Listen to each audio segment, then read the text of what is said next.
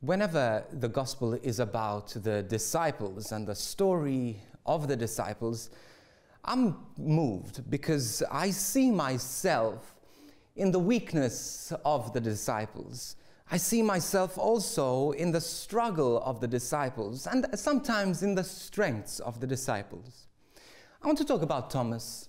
Now, when you hear Thomas the Apostle, probably the first thing that comes to your mind is Doubting Thomas, the title Doubting Thomas. But I really think that that is an unfair title of who Thomas was, because Thomas was a great saint. He was a saint who loved Jesus with all of his heart. He was a brave man. Now, I give you this, he was a pessimist. He was a natural pessimist. That's the way he was built, conditioned, maybe brought up by his family. He was a pessimist. Being a pessimist is not great when you're around people, but it's not a sin, okay? Let's make that clear. So, this guy, Thomas, is sometimes put down and he's seen in a negative light. It's like an offense. You tell someone, you're a doubting Thomas. How I wish with all of my heart I had half, if not like 1/1,000,000th of the faith that Thomas had for Jesus, the love that Thomas had for Jesus, the courage that Thomas had to follow Jesus. You know, just the time when Jesus was telling his disciples that he was about to suffer, and he said, I'm going to Jerusalem. While everyone was trying to convince Jesus not to go to Jerusalem and not to suffer, what did Thomas say?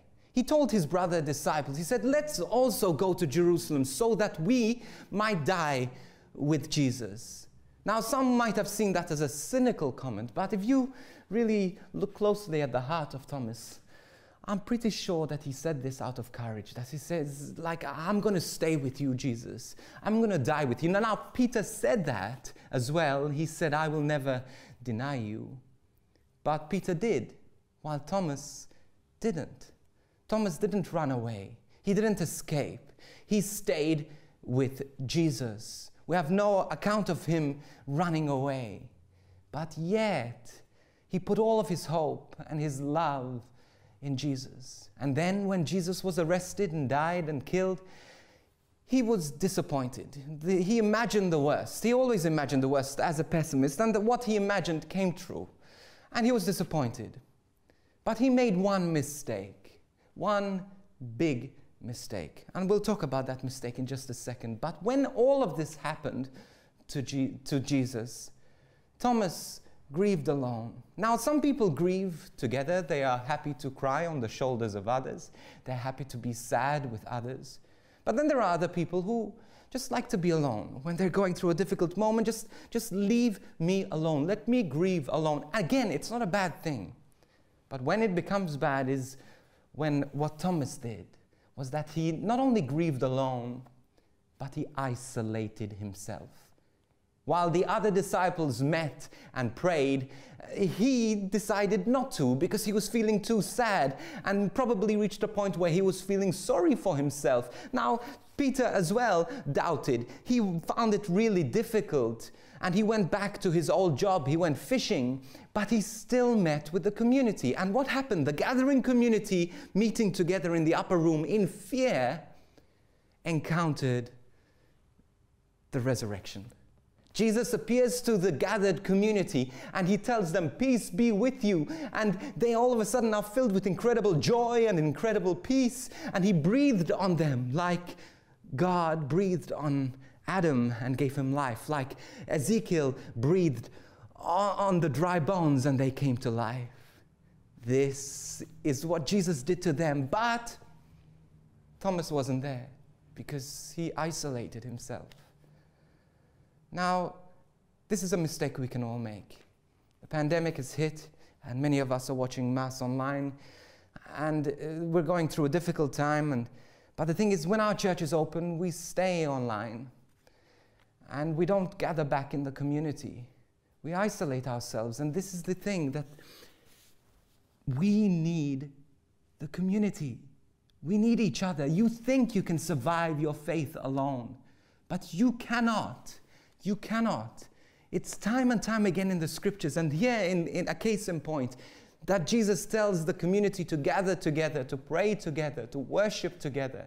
We need the community to maintain our faith, to grow in our faith. And yes, there's a virtual community. We had the retreat just a week ago, 3,000 people praying together, and I am non-stop hearing stories about how people have grown in their faith through this Holy Week. And this is the power of community, and virtual community is important. But we need also the sacramental community. We need the Eucharist. We need each other to spur each other on in faith, and the community that is there when we're going through moments of doubt. And so what does Thomas do? The community reaches out to Thomas and says, hey, we saw the resurrected Christ, and they pull him back into the community, and there he encounters the risen Christ. His faith is quickened again. His faith comes to life again. But then, this is good Thomas. Not doubting Thomas, good Thomas. He falls to his knees, and what does he say? He says, my Lord and my God, I love you and I adore you. He's the very first of the apostles, the very first ever person to declare Jesus as his Lord and his God. Wow. How I wish I had the faith that Thomas had. And the sincerity that Thomas had, that he had doubt, and yes, he expressed his doubt. He didn't pretend that everything was okay. He expressed with the community his difficulties, but he didn't stay in his doubt. He sought the Lord. He came back to the community. He fought for this resurrection encounter, and he found it. And then history says, he went to India, and he proclaimed the gospel in South India. And he converted millions of people as a result. Wow, Lord Jesus, if only in your mercy you make me 1/1,000,000th of a saint that St. Thomas is. What a blessing that would be. I want to love Jesus like Thomas. I want to have faith like Thomas. I want to be with the community like Thomas.